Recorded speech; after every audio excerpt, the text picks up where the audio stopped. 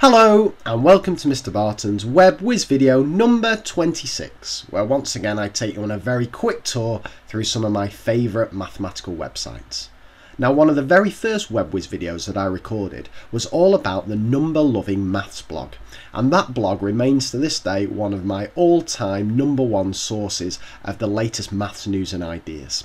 Well, not content with conquering the world of blogging, Sharon and Laura, the creators of the number loving maths blog, have gone one step further and created a resource website, and it is absolutely phenomenal. So let's find it if we just Google number loving. Now, you've got to be careful which one you go to here. Numberloving.com is the maths blog, and if you scroll down, numberloving.co.uk is the resource site. And here it is here, a lovely purple Cadbury style theme running through it. And if we click there, math resources, here we go. Now, the first thing I love about this is how simply it is laid out. You just search by key stage, and then by strand, and then by topic. But better than that is the range and quality of resources on here. You're not going to find many boring PowerPoints and worksheets, but you are going to find mysteries, treasure hunts, top trumps cards and stuff like that. So let's take a look. If I go key stage 3 and I go strand, geometry and measures, I can refine by topic, but just for this I'm just going to search by all and I'm going to click go. Now firstly, look at the amount of stuff that you've got on there. And as I scroll down, just look at some of the names of some of these things. Treasure hunts, mysteries, tarsiers, collective memories, all sorts going on. So what I've done is I've just picked out 5 of these resources that I think illustrate the breadth and quality that there is available on this website.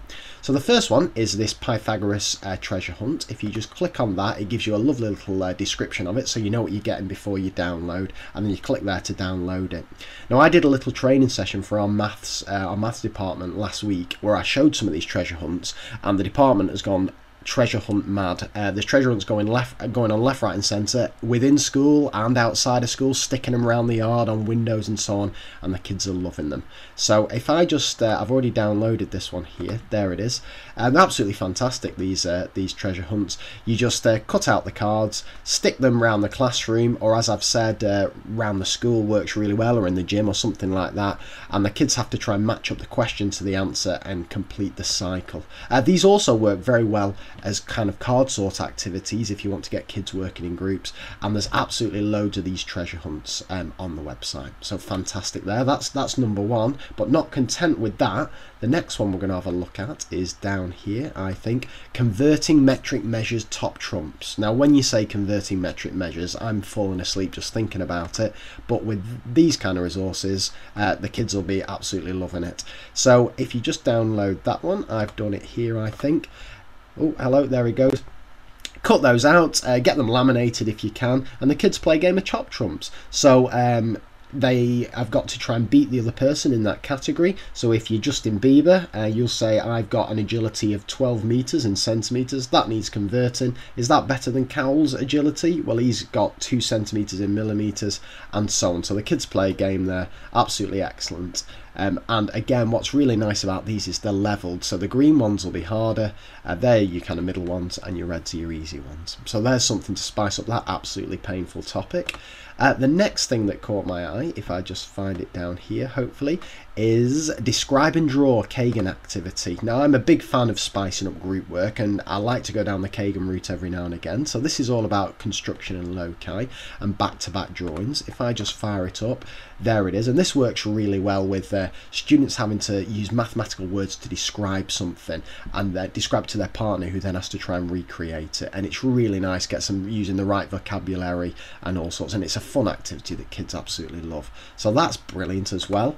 But again, we're not finished there, 2 more to go. Next one I've got on my list here is Circle Theorem Collective Memory. Now, any of you who've ever been to one of my talks or visited my website will know I'm absolutely obsessed with collective memories. I think they're fantastic.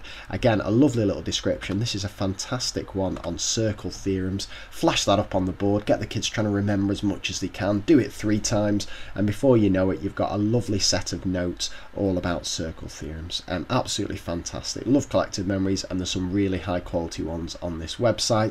And finally, before I shut up and let you have a go on this website yourself, the final one I wanted to look at is Area and Perimeter Mysteries. Now, mysteries are absolutely brilliant resources, but they're like gold dust. They're so hard to get hold of, and you end up sometimes having to pay a fortune to buy them in book form or something like that. Well, there's loads of them on here. I'll just show you how these work. Photocopy the sheet, get those cut up into cards, get the students into groups of 2 or 3 or 4, something like that, and see if they can solve the mystery. It gets them working on literacy, because they've got to read and interpret, logical thinking, group work, everything's involved. And again, that's just one of the resources that's on there. I cannot emphasize how good a resource website this is.